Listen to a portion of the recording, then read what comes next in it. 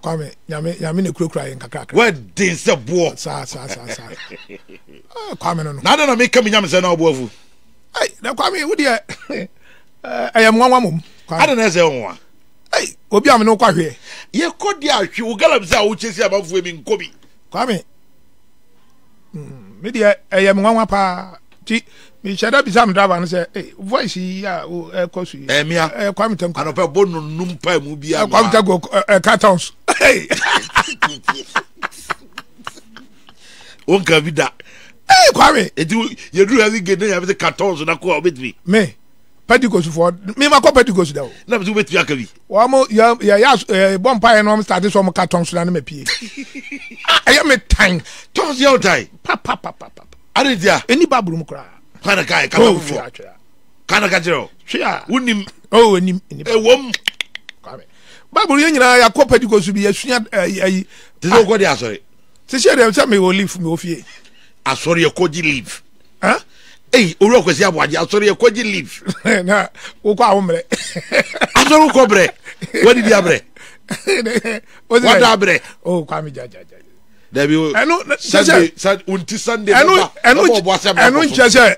wo chese wo kwa sora enu nchese wo ko heaven there be anache se wo tifia enu nchese wo nsum nyame there be ene de me tifia so me su nyame pa but ye nhia mu ne de Nyankopon say out of the week ye nyi daba ko ne ye nhia nti san nhia mu ne ene hwan nhia ye ho enti eno na ye asori no woni padua de na ye asori ni nyame asori dan de ye wo agaza but nhia mu no ene ekohia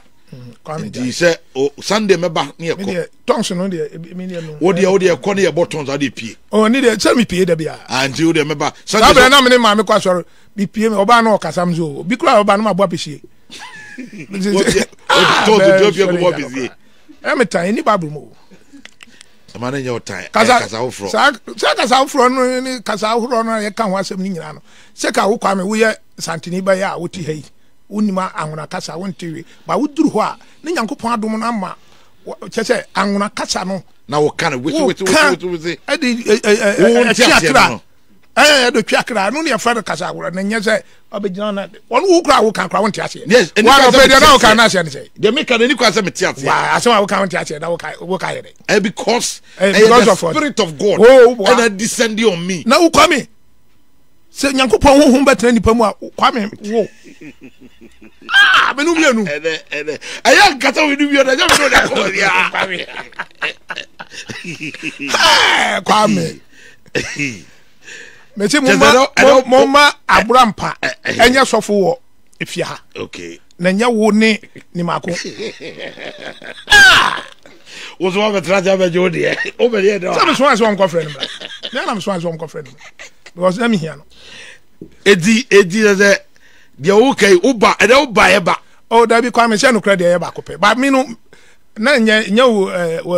nti na ba e but en de me ti na homachi no no you tear e say encourage you e ma hu se awie mre na dru kwame tanko ba bi adru o se obehwie na ho de ne ho agu ye kwame nya na be sakra me o ni aye na dwo o de o nyam sem tu sakra kwame etu disa ho kokoro etu ba so obi a wo me no wa hye bo e ma waje atum ni ma ko ya me dance ye sa nya ese nya minim ya yanko yanim na kwa me ga me du achi a metuma ka bibre o na ze we exercise o say last me kire o se me ye ya wa den na minya 65 years 65 18th of August 1958 ba what den yes no ba na say do me bia ana say no nyini de no matter what you feel some me hona me yam and the we den say wo nyini and you can't cheat nature and there ba wa hwe won so ye oh yes say no na me ka kire no me nya bi ntia o kada o de ko atwa me ntia no suame oh Yesu Kristo o te mo hwame na mo suame o ka kire me hwe Yesu Christ na ma sua no say me so me no na ma wadamfo no nti Nyankopon Yesu oni ho bi o bibia de fa nipa so but ne won sem wo ho e wo tro ne won sem wo say I am the way say ye de yem fa to ho Yes, I know my almost said no to boom. Say, me no to mum. Now me what for Madame Foy. Now they show over so much. Kwame. What about it? You be trouble, what it? Na I edi kai yen nkomo kakra. Ma Mrs. Ilabna pa ensa nsem ye ba ye menti zo aka bi. Kwame, wan ko fa mampo anka me na me ho asem kakra ka. Ketuwa bi nyakese. Sisi dia brother pa now opposition ni other people so no sorry amami no e kan no am twetwe ne so wi anam ya na ya me ayi ma rehu na esa ya me bibibi me ntimi was dare sisi brother pa ni ministry ho no report bi ama chechika bi ayira ho bibi ama so diska baby brother pa na o sin kofo wi ani sika na okoye na report afede de yeso na ye kasi ye ko bia dem akɔhwe sika gu dem a brother pa de ye kitwa bi o na nim se Ghana ha individual no we sika che government no oh NDA why not yes why say brother pa o se munya na kofo abreso kra no ye minister o se munya na o I mean I say special prosecutor ni onko bi kofo apono no nko hwe mo bi Kwasi Aboagye de me ni omo de omo ya me ni omo nya dwere se bofo bi ne ko wiram na bofo no ko wiram no okodu dua bi ase na nchichide egu bebre ana o fa no boto no wɔhyehyɛ wo gum na nchichide no ba ebisa wo maame sɛ maame what dey koyin oso mu da mu kama no ntumpanifo wo fie so prosecutor wo ya o chichira wo be kokot Ghana ha so ye wo mra nti eduru ha o jiri se the special prosecutor me ni nya adwene ya Kwasi Aboagye me ni nya adwene eti wonu abrada pa no obi awia ni sika nti mo nkoka won report obi awia ni sika ni woni ne nkola na tie no mo awia ni sika na so ko ya reporter wonti mo tibi da mo ti ko hwe Ghana ha ye wo mo a mo nya minister kra no mo ne yere wo mo ware ye mo ko di honeymoon wa bro America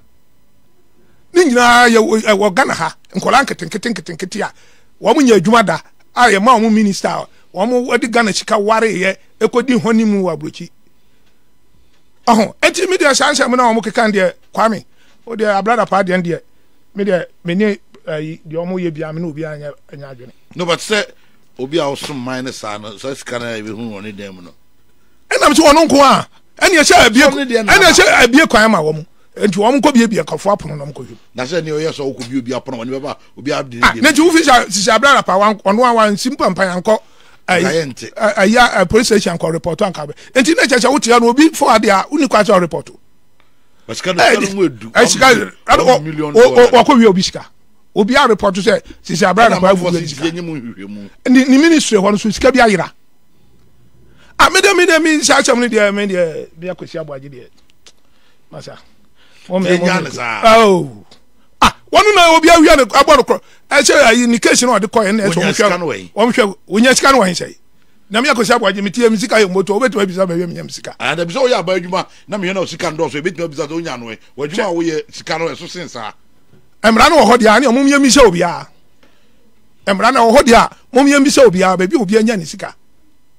dia say na fe Ghana kra mo ye tipa ye dodo ense mo ehu hia na mo di akire over $1 million ni no million obi abursa obi abursa hwan abonidi obi abursa ye ni mo onko hwe wusi sisi abrada pa ena se ka ba sei ministers ni former ministers ni ade nyina ena na mo achase ko mo akanso onko hwe de wom ebi kura sisa gogu abrochi won de se on de ma on odi gudam ni se no ena obebie bank udu sika koto ade ba che na waka na to atwom na usika nyina asa aka nti che ma fo sika gudam o be ka chiru gugudam eti Kwame sanete me de me no mo nya adwene nti abrada pa se ye twene sere ne basa na amanfo o munya no maame no o sore o nidi no na no nwene no obi antumi nya no hwe ndem ya nwene ho azise abrada pa echika no mo de ba hwe Ghana mayana I think it be bibi ebetuma ide bibi yenya $1 million ana munji obi ade na mfanya kwanta kwa kakra ya kese ka mo de ye free masha ja munya obi wo sika chesa o obi wo sika chesa kra wo mo ho no na wo hwe niam akasi a wo mu adan a wo mu sisi ni ko abro che nyina wo ko na brother papa de wono de se wo de gudem wo ha na abrewa oyi wono ni sika yira no ko report ya afa de complainant adan na keep person same ni Ghana. Okay. Well. Na metete se yankasa yenra bundi ani asore otikoko so mutumfo what petition no se okon a wokodi tie nipa bi a wono eye galamsey ni ade illegal mining nsem no sa na metete no ba wo ha me pese me nyam chiremu ni enokre de di kan what petition opim so e fa illegal mining ho ana enokre kwa me okay o de krata akọ me de krata akọ sesei be de akọ emu ansem ni nyina ne se aban no de sesei no waso ya sena oboa yen ema yakutia galamsey no na dwumadie no mu no yahun se o se yana no se tutu woni na asanteman asase nyina ya ne dia woni asase wura na wodi na hemfo no asisi nsase ni nyina no ye dwumadie mu no aya na ye ta hyehyɛ akwansi tanya akwansi dia bebre ewo ye dwumadie no mu me ma se me be reporto ohene bi de mu no ye dwumadie mu no aya na niam bi kroso ye nti otumfo no akasa ensoro yesre se ono so enta yachi onfa no support no enka aban de no ho na nwie mu di na yentumi enkuntia galamsey no ye sa twuro wum se ebre no bia no be se manti bia no adwumadi aye die no bia ye be man up to date ye be man ye akodu formation ye ko ye chi sei ye de akokot akoduru sei ni nyina be man na hu se na adi ni tumi ta yachi a me wo gidie se ebe bua ebe hyam adwumadie ni ma ama adwumadie no aye successful krata ko no hia chitai yes ye hia na support chitai in terms of said nana mo with ska da bi enye sika kra na nanwa won to nanum tuo say sa ayi association no ani police ni BNI ni media association ben Adansema progressive association Adansema progressive association yes ye team na ya di fight galamsey nana en support wo de won man ye krata akura say o support ye just like that e be shey nkran because nana nanu mu ahyem no e ya dwuma e na sebe so no galamsey ya ye kutie yi nana na ni nye ho enso nye onu na obe sori afi na konwam sebe wako wire mu o say wakọ akọ tusa yes yeni a ne man ya ni nana no ne ya nti de obeka no ne yanso ya gina so ne de aye ama aye kama nti ya petition e de akọ ya no so o ma receive nti yese ya hwese animanimu ya no nana ya saba kana na emu aye afri menhia na ya de attach ya document because ya tworo call ministry no omo e de omo de ma aye no e wo ho egutaye ni nya na de na de attach mo de bia ministry akoje support like so mo de ache almost tamochi chekra eno ne ye first yi because that time na ya omo ye galamsey wo galamsey ni start ye no 2021 ena ye tworo krata e de koma ministry ni say omo MY omo ye support MY na yentumi mbo nsuo jimi ho ban because nsuo jimi no eno na aboase ye nyina ye no ndi so omo se no a nsuo jimi na da he ewo eda oboase e free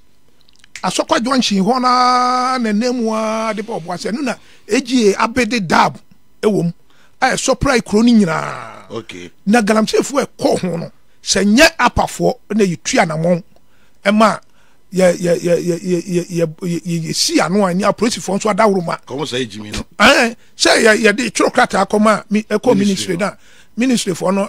grant ma ye no ye de be kire police fo no nti abri bia ye kwa na police fo no eboa yen e ma wo ko ya ne abechewo di afa so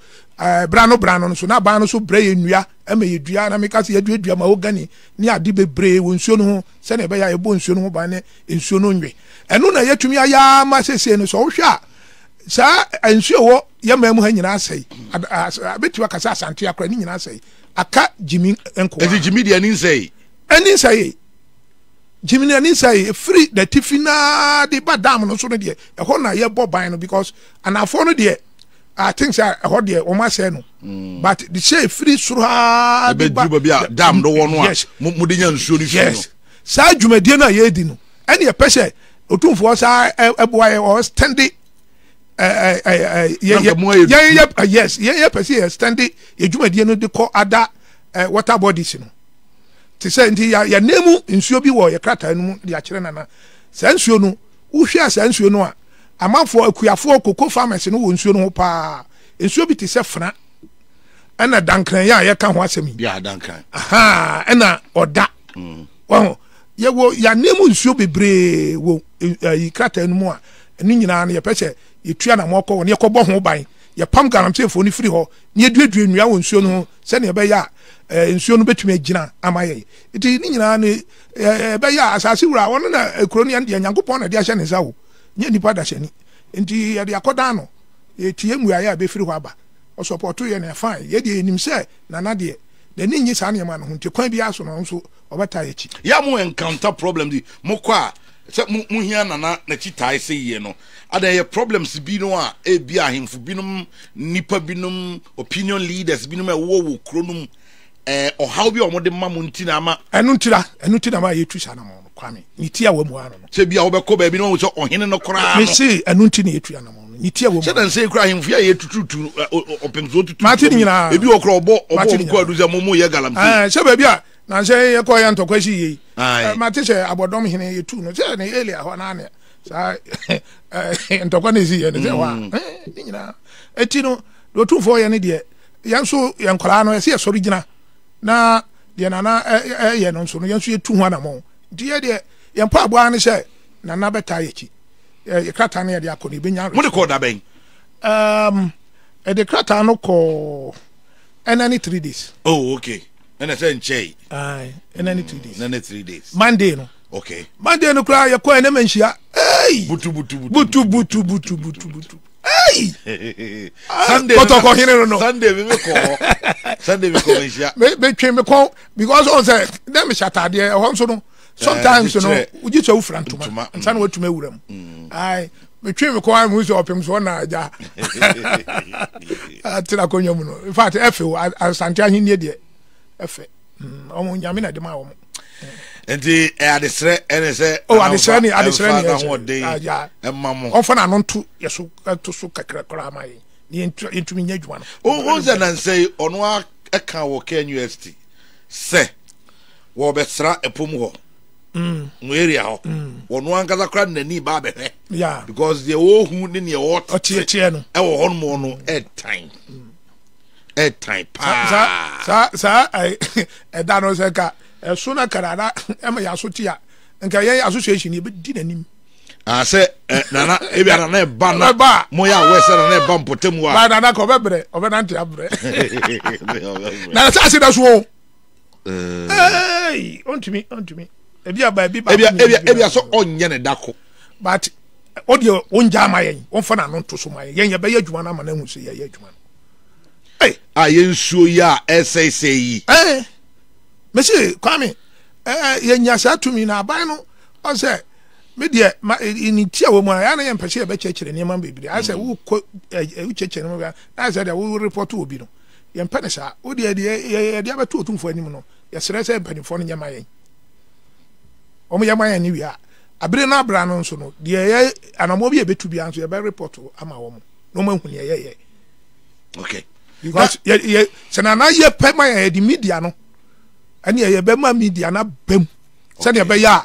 media no anopa bia ne ana se week bia no media no betuma report dwumadi a ye die no ama nana nso ehun de ko eti sa Kwame okay na ai aban na say reclamation bia o dem for ni graba ma issue you know say ehun something say other areas reclamation cause ana still eho no ba bia me koye no eho nko na mehu se reclamation no ndia me koye no omo aye adwuma no kama ma me kura no man ko to pani no na emom no so me koye no hu se eniema e ko kama pa se ko hwe se ne o masia ye adwuma no a eno kire se nkaba no ye nhihye papa ema se nkwara no ntu no mo kata so ne enu de enu a nkebe because ko hwe recognition o ma ye no ayi efro kra ayi Adamso udu Adamso udu Adamso school no mu wa na afa won sanifa ukọ afọlese na wo no ubekọ na o ma ye kama o ma ye kama okay na kwa mi hwe ade bi ha madwene nti mi hwe che ye ko am say on the 11th of May 11th of May ye ko chi chana for 12 ye do mo court be kwai circuit court kesi no mi die jere kakra na se ne si koyen mani anya ho are ye ja o mu kwa me bibisa na se do ya sha kwachi bio na se kra me ma mu show hu ayi video no eno so wa circuit court se a de ekono mani nye ho ntimi de ma dwen se me kwatru me tro petition akwa Attorney General ananso se ko ayi so a Chief Justice nso a na ye changes bi wo case no mu o court wo forest mo chana fo ne gu opa o yes yentumi chana fo ngogu forest mu ko se yensuo ne ye forest ne yenko che wo mu ma na ne nam court wa all of a sudden wu hu te hwi bi e ya say ye adwuma na ye no na che se fa so be for lack of evidence with kwame me say to one am for that was the for lack of evidence evidence bi o kwa mu nya evidence kwa du papa bi ava mo wo mo na ka che o kwame obi a yakọchi no se waka forest nyina gu fom ya twa videos o gina ho ya twa na fra evidence baby o na wo hia na ya mo de o mo kosa mo lawyer na dabi say police prosecutor no police the prosecutor na say police nso e kana say judge no say no so be ye no a wo no police de obey den e de kwame o de ya be don go follow I am for good lawyers they good lawyer judge kwame o de ya betu ho na mo na ya nipa nya mere sa o mo ti Kwasi Aboagye no mo ante de ka ho o be petition Attorney General me na me ka chero say the case ni me case bia me refer no de omo yi ya mo be bail okay say bail dey just ya ja omo ye ja omo kra me de say me ti court room o bi and some course o I'm not happy enti kwame I would metu ho na mo nti would me fan so ya metu ho na mo de be shi bia no me copy o mo mema copy of the petition why kama ni baje ho me de be ma na me so mo say this otu for the am tro yen na mama copy yeah nti me de be ma kwame okay well the National Communication Authority say Evanto and him say America say Angel 96.1 FM e Kumase your station is selected for the trial of the digital audio broadcasting, that's DAB. Oh, Ghana ha. For you more ye. And then what you about me. National Communication Authority as na make. Oh, ara ba me un pese bobo ndia. Make say as na make kan. Wo da ko say ma kama wo da ko so kama sem. Ye ni agise obi na mon kan no otie yen. Na so obi so da ye. National Communication Authority. No obi na efiti ya na womu sa a department o ka womu ni Ghana for long time. Very long time. Na fe den na de abansa. Na ban. Sa ban. Tam kan ba umi an sa no eduma no. Nanado. Next time o oni ho a wo di bia free Nanado nsem o. Ona se ba umi ya de Ghana ye nya anim adwuma ayi womu de ama no ro a womu de ama so mpre. Digital. On so ya wo adwuma. Ndi wo kan digital asem de a ba umi ya. E come de ye. Comedy. And so yeah, Baumia. Titwano near Jahabayre, and I want to be a quabayre. And Zahabayre will be them. A community Ghana. Semenage. I because a panachon. A community Ghana. I mean, Yawomiacho. Oh, no, I say watch it. 65 years. Yeah, Jahabayre, a Koyum Kotrahabayre, community. The quiet Sunyana. And 2 what you say. Then I want to be a quahabayre. And they said, yeah, the Yamia in Yanfansa. The Yamia is a comedy, I would say, yeah, first near Quahabayre. Ipedico saw them, so pedicos. The Yamia me, the Yamia me, untis animal. The Yamia Ghana for you. Yamiasio, a comedy, yo, a comedy walk, you know, we come to. I'm talking in the larger picture. Not an Ibio announcer will be fear more, see, the whole day when di obi wo be sori na manfo tete ha yo kwame mo na mo yansa chirofo mo na mo nim se ko wafo mo de bibia mo na mo beka ndu de una onim me de me akosi eno de mo hwe nye ho adwuma be se ebi aduane de obedi na mom ne se ne si ya rich no na wo hu ni sa ba aduane de obi a kwan fa di na aduane wala ka e de pintin bia na me eti kwame ena mo siti no ene mo nye ho adwuma na mo obi anu ho oba sorry achi aye fro ye de abra wo of o station aban bia ne oba ba yesa but on nema boy fo a metimi to eye bi enema bo efritete se na enema bibia ho wo ka che se enema tetewo no na ye to we taku a sabre no no che se bia wo nyine no wo try se na hye wo do udu 10 years na no ana wo za je se me pem kese na fe wo nyine na se o ma no nyine no hu unum so o ma na nyine population na kuta ye na no na ekura ye da bi tie be ko enim sa e be ko enim sa kwame e be ko enim sa kwame ani e be bre o adi abre na wo bre wo nyina wu ase o committee 65 years se aka ka bi na me ko aka me ni years me se me nya be 90 aka 25 kwa aha ndi se me nya 90 na hwe 90 no tata no wo hodin utbi nye training meye nyame tumi nti me abri bia me sorry a me bon paye ma ya se ansa na ma bobia ko bebia hwe kwame ja o bom paye ma o ma ya se wa ya se so o ma na wa ya se trawe o de aya fa ne ma di agro opa ma wa ya se njojo o ka ya wutimu kofo ba tena mo betia ko kwame o bom paye hu ba bia o bedi ka bom paye no mandatory anda wa he kasa foforo na ba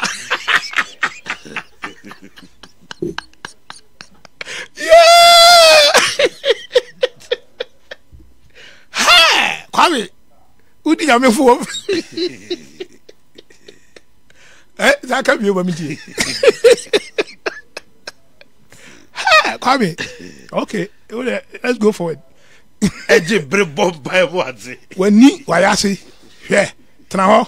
I don't remember what they yabi bomb ayate ho bai mpanifo kwa tete wonu o mo bomb pa ya na o mo bo ame yani mfra me yakoti ngu kwame sa nyama me enu na hwe mimi ni mo bia ne na ni fra na yire da ho te nchen because of na ya sinti kwame hey me ko na me ka cho me na me tu fo me wo fa se no yo ai wo bom pa ya hwe ba bia wo bom pa ya na afa mate sika de gu botom kura na ho nya djuma na je be jampa se nyame mam sika no ho da bi sika de kan ni pabla bo ho but wo de sika no na se ho no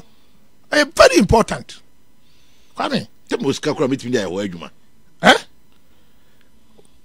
just now woman ajikojo anza na ko face ka ko bon da bi kwame na ai menda ya na MPP mo delegate super delegate conference no na nipa enu mamini kan fa free say mo be nipa numa free edunum a mo na mo be present omo e de ama dodo no na omo akoto omo so abayi mu baako mamini kan fa free say nipa num no already minim ba bia wugina say Dr. Mahmoud Bawumia de wayi no and nai be na be kwa kan ho kwame say Bawumia de on say me be ma che fita na maba nkunimdie no astart nkunimdie no astart unsa aba no ya tuwe ya be sa to foforo ai sani akọ general election is it what about when we be all 3 elections to cross so we mean that year nakatu me ba na me ka from memenda no all 3 ai memenda day and sana is it in December na November day we no na yetu no and sana general election night 3 and me say minim say Dr. Mahmoud Bawumia de o number 1 meba bebi so se bebre committee Bawumia no obi a wo ye sa omo contest Bawumia no mimi nim adwena ekuta wo mo se wo hwe MPP party no ye pe party ni kanko na ye pe party ni ye di a ense ko mu nyina jai na wo mo be tai Bawumia chi because who kwabla Japan who ya tu kakra who una hino akọ break 8 who want to ngaje who akoto ohye una hino akọ break 8 Canada Japan una hino akọ break 8 ana chamati wutam atwam hwe medium ne kura na me ka kire o mu se hwe president ko forecast bi sa asem no eda ho se wo ba ye cleaner na waban o party wa ban mu na wo ye cleaner kura mfaso wo so what ya hwe ma me ka sem kire o se no kwami tie mi ne ja ya na wa yi wani ahwe nche no mi hwe wani mu kasa na ana comment na me hwe wani ai hwe ma me ka sem kire o MPP ya si Ashanti region ayi stronghold de bia ye de ho ho aba vote a NDC nya free Ashanti region ha no what you say vote a NDC nya free Ashanti region ha no so they compare the other regions na che say NDC ha no they are doing very well omo ko mani pa enu nti no ese enya obi a wonu so betumi akofa vote to be free region bia beka angel Ashanti region dia na ye wodada no na sha nipa num ya ana edui why in the betumi akofa vote to be free by dia beka de wo sese ayi ho ba wo mia de wayi ne ho wa show wa mo obi giso obi a on pe no kore because so hwa efisa ba obi aba party yi mu northern region sese ba wo mia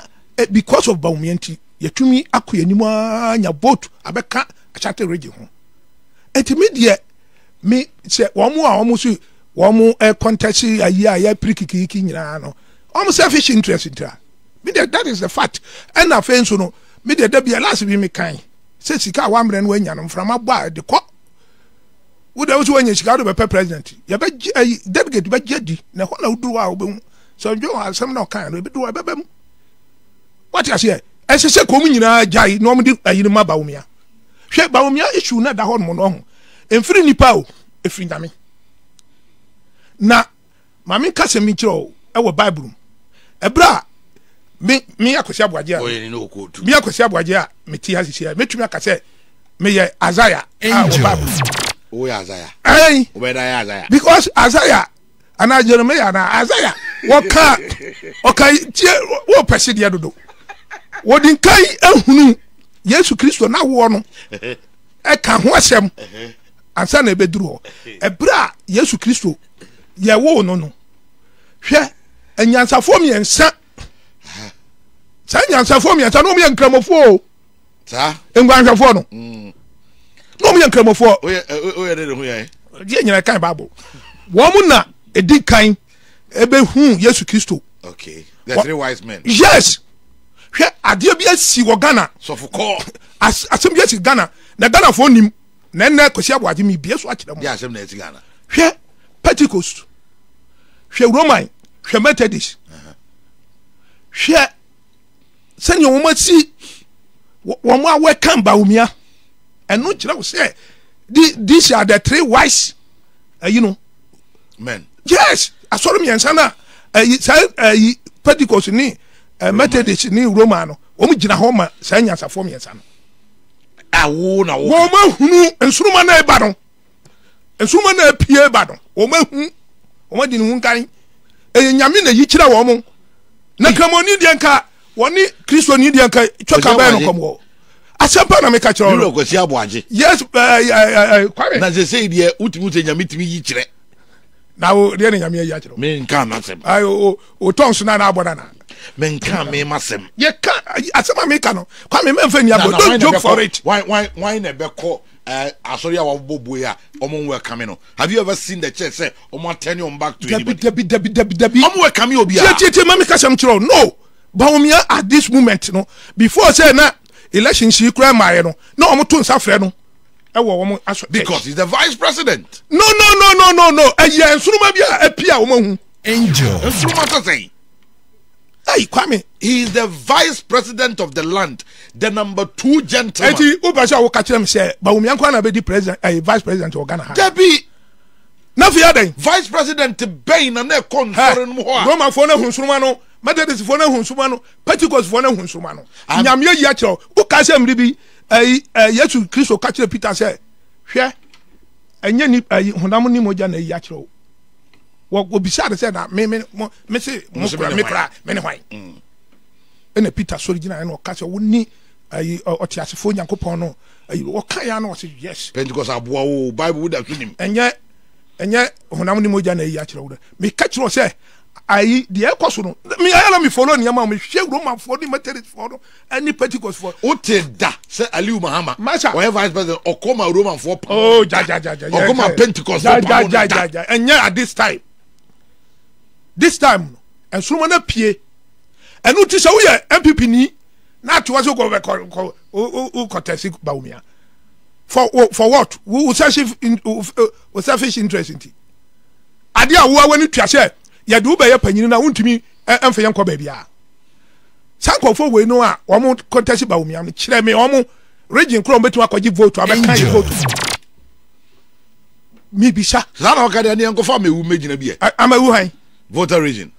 now voter region for my imagine so betu aba and I say MPP winning about oh share amawu nkwa na enipa voter region what be agina ho in the history of the NPP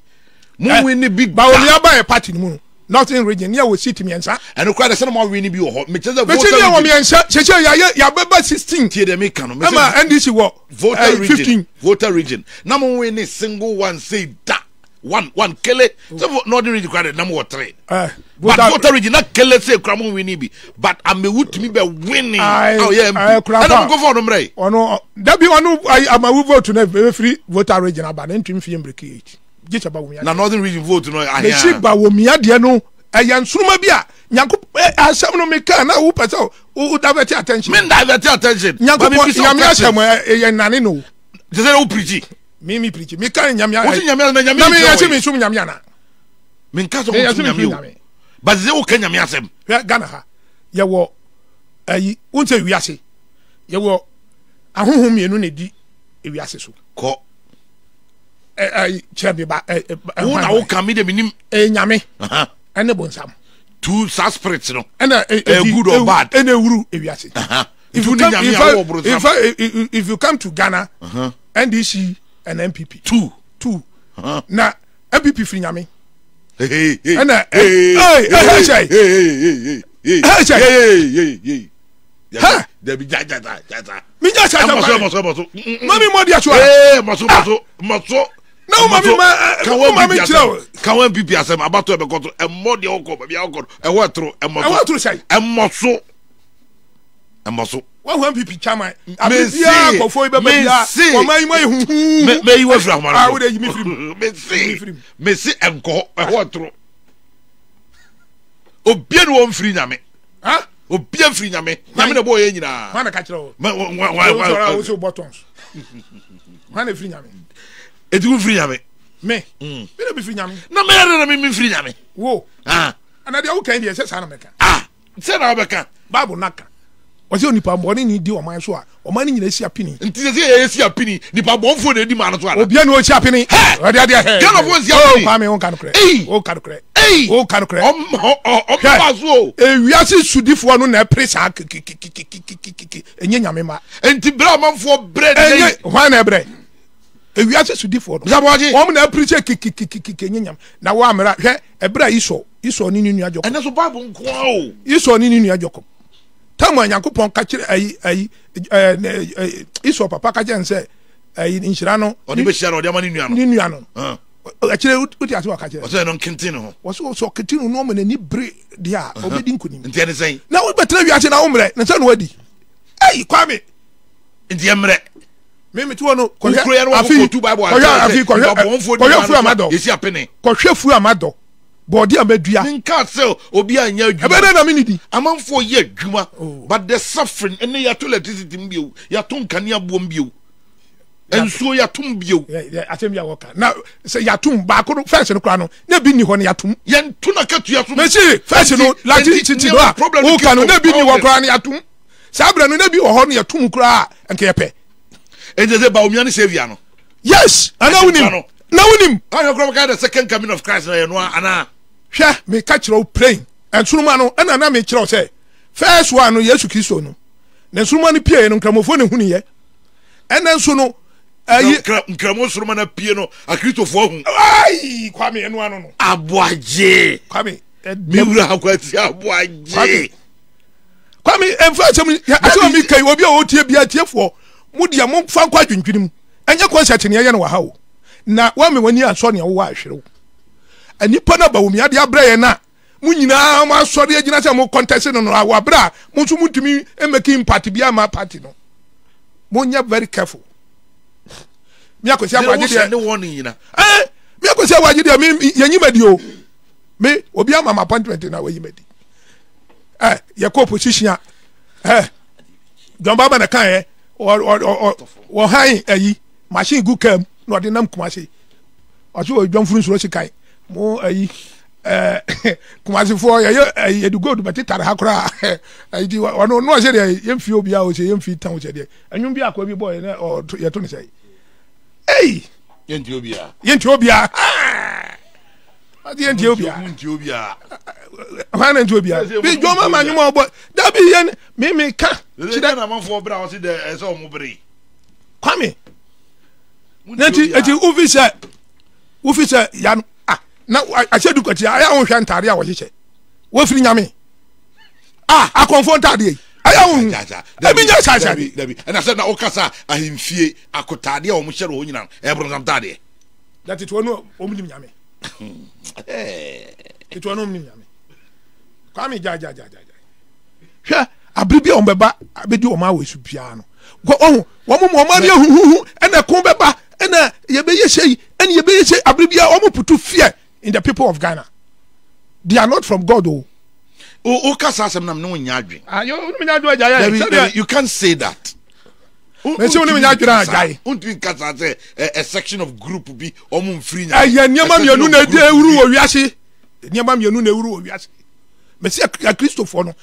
The whites, man who say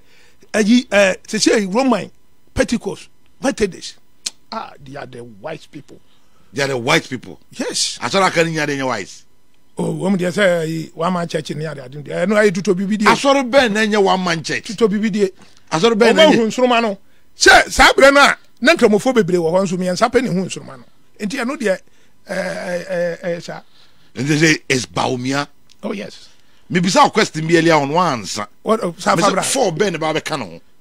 Almost free in a canoe. Yeah. One more red draw cry. Omo withdraw better. Maybe so. You at the radio so. Maybe I mean, Yamia Yacham. Just a phone the only che, the Yamia Yacham say. I'm to about a that. Bomiana FS. Obenya be, one in the FS. That's right. Obi the first. One more can de Yamia Yacham. So then Yami in your match.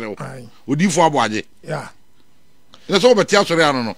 Oh, David. I saw it. I wait. Is it Yamima percentage Obenya? Percentage I. Baumia Benya. Oh, me catch you. Baun Kawa. Min Kawa. Would have fro from so I catch you. Why? Over Bakumasini Biana. Oh, Mima. So on to about me, ground to about David, when you crown yet. Chama for your dinner. Almost to about Grady. Almost to about one way. I was on to about Univote. Call Roma, I saw them. Call Pentecost, I saw them. Muamugu, and I saw Manam go, Munana, more copron. You can't sky who cry flow. But I'm going to sorry about. But I'm going to have on time. I can't want them getting collection is to be. So, but so who's your party member? Who got you up on Tika? I saw no will be our church member, be a boy super. You had one cast of Fuku. What do you want to say? Membo, Ube Triana Mono Wakasa as a credit Pamana Baka. I mean, home. Make cool Christo. It is MPP no. It is sorry. Say who be card no. Uya membership pet. Idea is we say. Utriana mo. Now who catch it? O ma tissue munum say omra hem. Asema o hano. Okay. Well, the Dr. Mahmoud. How be you clear? What you present we? What job is Kasemni? Yes. Na ye kukrumpo ni. Hwe, Kwame, enyema bi be ye onwanwa. Na saa asem wei se Nyankopon ya adom ba umia be ye president ya. Enyema bi be dedi magana fo hu se wei ani Nyankopon ba no aba wo nyame di pa o yes na mi nyame ni sai me nyame di pa na bi se me nka o mo mutimi so ya yire ni atwe eti ni bi mu me nyame me na wo de ba kura de untimi nyo ba ya kaya dabi na wo ampa o ma bua me papa hwe na wo ye da ko ba ya kaya de ene geni nyame pengu kura geni wo de wa ma o ene die nko ade bi ni ba kakra me di kura ne wo de ba mama boss nyame na wo ma no ba o o me wa ma mi ensa wow me ma 7 wow tay ma wo ten ba ko ada te wo de ba miru oh kwame me ne ma miru awaru ye wo awaru ye papa kwame so obe ma be ware so wo sika wo betu ahwe wo mo wo behwe wo mo kwame that's the best nyame ma ho kwan nyame ma ho kwan na wo mo tete aso dem awale ba ko no onso oyirim yenu a wo kola shin be yaketwa nti o preacher ti no preacher me kola shin be da yaketwa yo na wo ba ko homa mienu ahia na wo de be kwa to college kwame sa okay enti nyame adom a ye wo the final stage nyame adom a Saturday oh yes nyame can be chair super delegate na aso me ka chair delegate ni say who the way chairman fo no nim fo no me ka kire wo mo say party no chairman position obi anya bia no eye angel adom na yen adom na adom wo mo the party ni wo mo dia etoso bio abana wo mo koto no wo mo nwini party ni kanko se party no ebedi nkunim eno ni ye first year ye priority ye botaye esi party den so enti wanu na yeso wo mo dwuro ho okay na ko ye mi nuani mi wo fani we ba na mi menya position we ba na mi menya shey na mo kototo abafo mo tuma ba omia na wo ba omia Nyankopon bo hye no emram ayi better than ni Roman for any Pentecost o mo di kan hu kania no na nyame me dem nim say nyame ya wie okay enti mi tu delegate no fo obi am na ni na ho sika no am de ba mo nyini politics de na yeze mo na wo che sika no o say politics be ayi ya no mo de nyina na ye de nyina sa pepepe mo che bibia wo mo nyina mo che obi a che sika na che unu che bi no kra ya che bi no toto kai wo fi so wo sika eno na de be pre ye party no na de ayo business dia emwa o wie so asi obi ntiri nyame me da se ye de wo besia nyame nhia o se ma catch ro se aso honhom mienu na di o man so ndc fi nyame ya no ko bu sam no mo me enko nyame ya do mo chira ye the Thursdays edition no be bro mira Kwasi Aboagye ena no pay ye tin nka na